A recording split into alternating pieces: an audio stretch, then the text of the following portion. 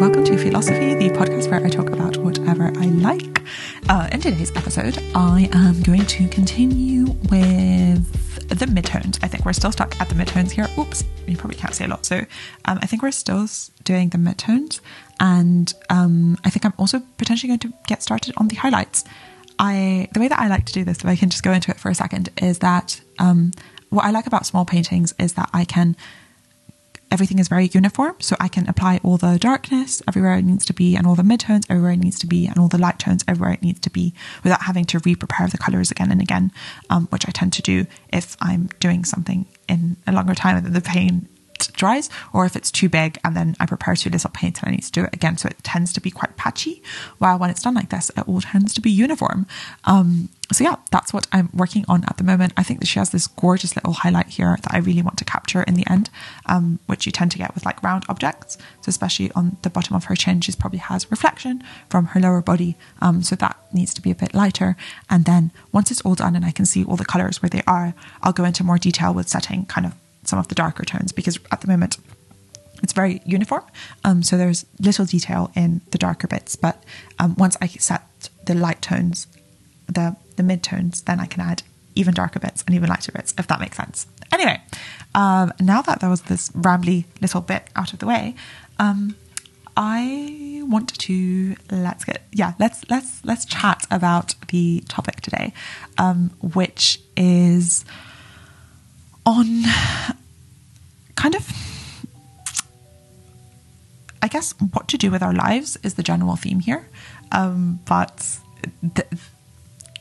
that's too big. I'm not going to approach that all in I'm not going to be approaching that whole thing, but that's kind of the general theme of what we're talking about. In general, the reason this came about is because I read the book 12 and a half, I think it was called, and it was a kind of a marketing business book. Nothing too interesting, nothing too groundbreaking, but there was one thing in it that really, really kind of struck me hard and had me thinking for quite a bit. And it was the advice that you should never apply for a job where your performance is evaluated based on the thing that you are the worst at. So if your weakest point tends to be one of the things that you are evaluated in your job, you're in the wrong job. You're not going to be great at that. And I was like, oh my God, this is crazy, because it kind of goes against that conventional advice of like improve on your weaknesses, because that's exactly what the guy was saying, was if you want to excel and if you want to be, excellent, and there's proof that excellence is tied to happiness. So if you want to be happy, which I'm much more interested in than being excellent, you should not try to improve on your weaknesses. You don't care about the weaknesses, because especially if you are at a huge disadvantage in your weaknesses, doing a whole lot of work will get you to be average or mediocre at best. While if you can try to improve and grow on your strengths, you have so much more opportunity to become one of the best at those things. So why the hell are you trying to improve on your weaknesses? Let those be and focus on your strengths. Now, I'm going to delve into this in various different ways, but the first thing that came to mind was, of course not.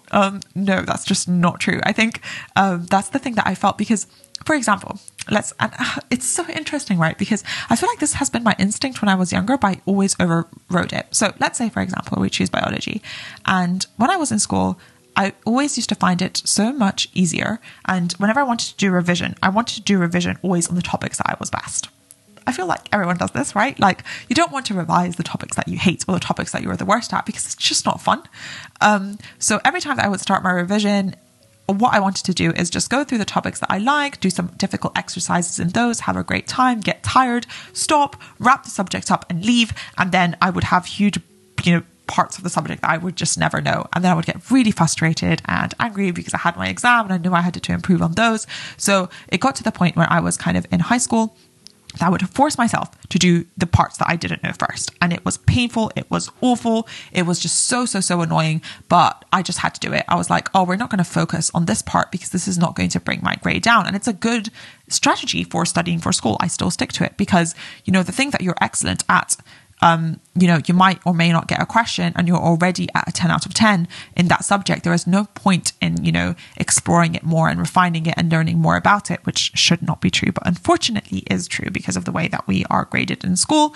But what you should focus on are the things that you know nothing about, because if you get that question in an exam, you're going to absolutely fail and it will really bring your grade down. So bring up your worst points was the strategy in school. And I think I just adapted this for life. Now, having said that, right now, as I'm saying this, I just feel so frustrated because I think the schooling system is not okay.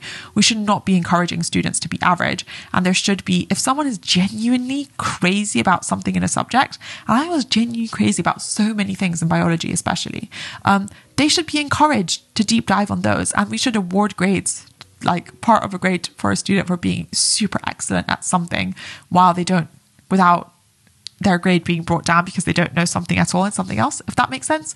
There should be that opportunity, surely. Like, if I just care about one aspect of chemistry, let me deep dive into that. Give me a super hard question. Let me go above and beyond in the exam, and let me just not focus on some part of chemistry where I couldn't care less. And I'm like, I don't care about this. And I wish I could still pass or still have a great grade despite that. Anyways, moving on. I feel like slowly I'm building this version of Elizabeth School where we teach children about what happy families look like and what self-respect is, and also where they have these really random exams. But yeah, that's kind of my dream school in my mind, I guess. Anyways, back to baseline. So I kind of took that behavior into life. And well, I mean, I'm still not out of school because I'm technically still in university. So I still need to apply the same logic to my exams. When I study for my exams, I have to do the same thing. When I study for my OSCEs and practice, I want to practice on the exams that I know the worst for patients, because if that comes up in my exam, I am completely screwed. Well, if I miss one of like the 12 steps in a cardiovascular exam, but I know the rest of the 11, it's fine. It doesn't really matter. It doesn't have as bad consequences. But I guess when it comes to excellence in business, and when it comes to excellence in careers, and when it comes to excellence in other things in life, this advice apparently doesn't apply, because being generally average is not the thing that I guess will help you stand out. And when it comes to jobs, most things, scraping by is enough. And being excellent in one or two things will make you stand out so much more than basically scraping by in everything or being general or average in everything. And this was just such a huge mindset shift for me. And I guess at the core, I think it brought up a lot of concern, I guess, for my future career and for the direction that I'm going in. Because if I take this to be true, and if I say that I don't want to have a job where the core things that I'm evaluated on are things that I'm just awful at. And I definitely did this when I was a personal assistant. I am so chaotic. I'm so disorganized. Being disorganized is one of my core virtues, my core values. And I can be organized if I want to, but it just takes me so much more energy than the average person. And it takes me so much more work to even function at a basic level at doing this. And of course, when I take a job, I'm going to hide that from my employer, and I'm just going to do 10 times more work in the background, work way too long on it, and not say that I'm working so long to get this job because you need the money and you're a student. So obviously that happened. But in life, like now at this point, for example, I would never go for a PA job. Why would I go for a job where I am going to, unless I needed it, in which case, obviously, I would do it again. Like, I'm not saying that it's a bad job. It was actually genuinely so much fun. And there's so many benefits. And I might do a whole deep dive onto why it's such a good idea to be a PA for someone. And if I respected someone and they offered me to be their PA, 100% I would do it again and again and again. It's the best job ever to get insight into someone's life and the way that things work. And you can learn more than anything else. But in terms of if I had any sort of self-esteem or self-respect or how I do a job, a PA is not a job for me, because I am being evaluated on my weakest points in life. So now that I have that baseline out of the way, I started thinking, well, let's think about Elizabeth, and let's think about what are the things that she is good at and what are the things that she is bad at, and how do these weigh up against my kind of the jobs that I want in life. And I would kind of recommend that you do the same thing. So I'm going to go through a few things for me, but if you did the same thing for yourself and you kind of created a list of what are the characteristics that you are very weak in and what are the characteristics that you are potentially very strong in, and then we can see what these look like. So for example, I know that I am highly disorganized. I'm a very chaotic person. I thrive in chaos, which is a good thing, but it's also a negative thing because I tend to create chaos around me. I never know what day of the week it is. I never know kind of what time it is. Sometimes I forget what month it is.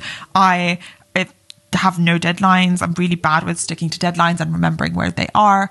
I almost never am on time anywhere. I really struggle with numbers. it's really difficult for me to remember numbers or words sometimes, or new words are very hard for me to learn. Also, I really struggle with names, people's names. I might know someone for months or years sometimes, and I don't know their name. I recognize their name. So if someone would say the name, I'd know who they're talking about, but I can't connect the name to the face, and I can't find the name when I need to talk about them. I don't know if anyone else has this, because I've been thinking about it so much, and I've been looking up different forms of amnesia. I'm sorry, I'm going on a tangent, but I've been looking up forms of amnesia, and I'm like, what do I have? What is this thing? Because I remember when I was younger in school, for example, it would be the end of the school year, and there was only like 12 people in my class, and I would still know the names of only 3 people. Would be the names I could come up with. Maybe the person I was sitting next to and my 2 best friends or something like that. But the rest of the people in the class, I'd be like, the person who sits next to this person, or the person in the 3rd row on the left. And it's not, and honestly, I hate it, because the assumption is that you don't care enough about people, or that you're just so rude and you're so self-absorbed that, you just never took the time to learn someone's name. And I wish that were the case. And honestly, it might be, God knows, but I don't think it's the case. I make a genuine effort, and sometimes it's completely out of proportion. Like, if you spend 8 months with this person, surely you would know their name. Not for me. This doesn't work. Sorry, random tangent, but just to emphasize the point of me learning words and names and numbers, so difficult. That's why, like, in medicine, I put in so much work to memorize like quantities of drugs or drug names. I can't even explain the amount of work that I need to do to memorize these things, because it's really hard. Like, I find it very, very easy to memorize kind of the pathways and the logic behind how things work, and kind of the connections and the systems between them. I find it very easy to visualize these things and to understand them. But the names, oh my God, impossible. Really, really hard. I am also, a weak point of mine is repetition, or kind of organization or structure, or like repeating the same day, or habits in general. Not for me. This is why I kind of, when I was younger, I wanted to do surgery, because I could not imagine. I recognized this about myself very early on, that I could not imagine having like a desk job, or having working a set amount of hours every day, or having a similar-ish thing. I can't do it. Not for me. This is why I love medicine. I think that you have an inbuilt kind of randomness and change. And of course, no 2 days are the same in any job, but there's, I think, enough variation and randomness in medicine to make it satisfactory for me, because I hate repetition and structure and order. Yes, structure, I don't like organization and structure. I find it, I find it uninspiring. And I'm not good at it. I don't thrive in these environments. I'm not good at creating structure. I'm not good at sticking to structure. I do very much enjoy systems thinking. That's different. So I do love my frameworks when it comes to ways of, this is going to sound so difficult to explain and pointless to explain potentially, but I do enjoy my frameworks when it comes to thinking, and my rules, but I don't like rules in real life. So I like creating them, but not using them. I sound awful. I like creating them but not using them, if that makes sense. That tends to be my approach to this. And then the things that I am good at, now that I showed the things that I am not good at, I'm good at chaos. I thrive in chaos. Many people get very distressed when they don't know what's going on and what's happening. I love it. That's where I thrive. I love not knowing what the hell is happening and trying to figure it out. Trying to figure things out is one of my ideal states of being. And yeah, I thrive in like embracing the randomness and the weirdness and things changing all the time and trying to adapt. Love it. Change, again, tied into that. I love change. I love working in a fast-paced environment when things are never the same. Absolutely love it. The more chaos, the more change. No, wait, this is probably a bell curve, but I think my bell curve sits more towards the side of change than the people that I'm surrounded by, at least. So chaos, change, yes, these are very good. Randomness, again, the same thing. The more random the situation, the more random the job. I think that's kind of the environment that I thrive in. Learning and reading. I love this. I love to be challenged. And I think everyone loves this in their core. But I don't think that there's anyone who doesn't learn how to love. Doesn't love how to... What? I don't think that there's anyone who doesn't love to learn. But I do. I love to learn. I love to read. If I'm in a position where I very fast realize that I'm not good enough for something, I've discussed this in episode 1, why this is potentially very, very toxic, but it's there.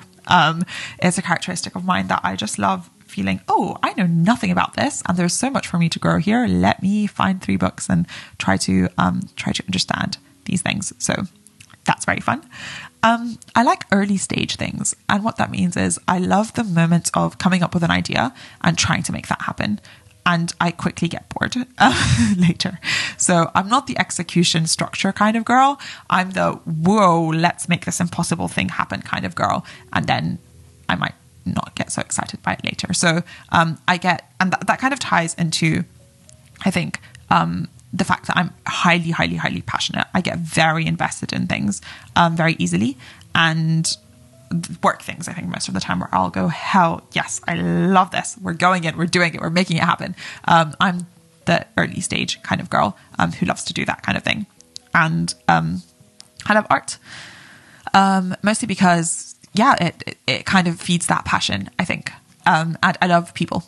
I love people and I love communication, and I love working with people very often. I'm very comfortable working with myself, and sometimes I do prefer that. But I think that would be one of the core things that I enjoy too. So thinking of this then, I hope these might have prompted a few things on your end.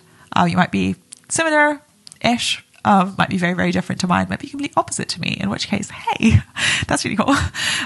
But yeah, I think kind of making that list then helps me kind of, and you can go into granular detail here. You can go into like when you like to wake up in the morning, and what kind of jobs, are you in a job that kind of promotes that and encourages that, or are you in a job that your performance depends on the things that you're terrible at? And what I mean by that is, as a personal assistant, I was evaluated based on my weakness, which is not good. Creativity, not that important for a personal assistant. Of course, important in any job, right? But not as important in a personal assistant. So I had this like useless thing where if I created folders or if I got creative with, a calendar booking, not much to do there. While creativity in strategy, much more important. Creativity on YouTube, much more important, although arguably I don't use it much there. Creativity in painting, much more important. So I think those are then jobs or roles that are much more suited to me. So I think if you do the same, you can potentially kind of evaluate the job that you've been thinking of having, or the roles that you've been thinking of having, or the maybe even university degree that you've been thinking of having, in terms of how does it fit in with these things, and would this job then require that you become excellent at something that you are currently awful at, which I think we can all do, but would you want to do that? And is there something potentially easier or more enjoyable for you in between those two things? So yeah, that was my random spiel on this. I think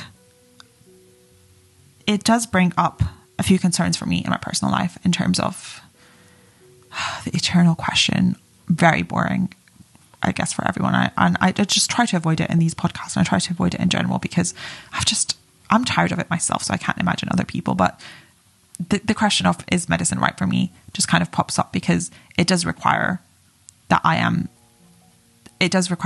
good, or that I become better at a lot of my strong weaknesses. And while I do think that we all need to improve our weaknesses, at least to a functioning level. I mean, if you're in a relationship with someone and they had a core weakness that caused you a lot of distress, you wouldn't say like, well, it is what it is, right? Like, I have these other strengths. No, like you do need to, I think, compensate, and you do need to strive to improve on things, especially if they cause distress to other people or distress to yourself. Yes, definitely. Growth mindset, great, lovely. Definitely have it, definitely support it. But if something that is a very, very essential core value of someone is something that you find extremely difficult to do, like you would have to bend over backwards consistently to just be able to maintain it at a basic level, is that going to be the most sustainable and healthy thing unless someone changes? Probably not. And the same case with work. I think the fact of like the routines that are in medicine, the structure, the systemization and the organization, and the kind of set pathway into the future, and the type of work and the type of things that I need to learn, and the exams, and the potentially lack of creativity. While there's so many things that obviously I love, as in like communication with people, and there's some chaos, but there's not.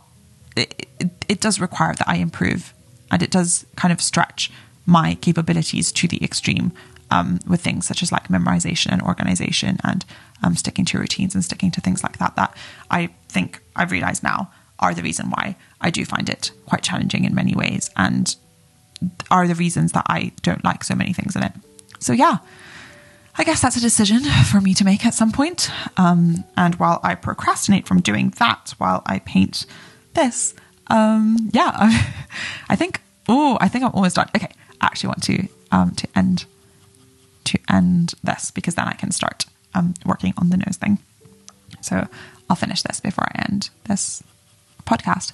But yeah, I think in that case, I would just also recommend that you kind of put a list of values together. What are your weaknesses? And with weaknesses, I know it's a difficult one, but maybe thinking of things that, what do people find annoying about you? Because that makes it very easy for me to go, yeah, I know what I'm talking about here. Like the fact that I'm always late to things, a thing that people find very annoying about me. The fact that I tend to very often like double book things or triple book things because I forget that what day it is or what time it is. Very annoying about me. So I think that organization kind of comes from there. I identified that way. And on the opposite end, the things that you are good at should hopefully be kind of like easy to come by, and that those are things that I guess you naturally enjoy. The things that come easier to you than other people, like studying, learning. I was that annoying kid in school that would not study and do well in an exam, apparently, although I do think that's a bit of a myth. But I was, that student. That stuff comes easier to me, I guess, than to other people, and that's something that potentially me leaning into that could lead to benefits. But yeah, I'm kind of done with her face, at least the first stage. So ta-da!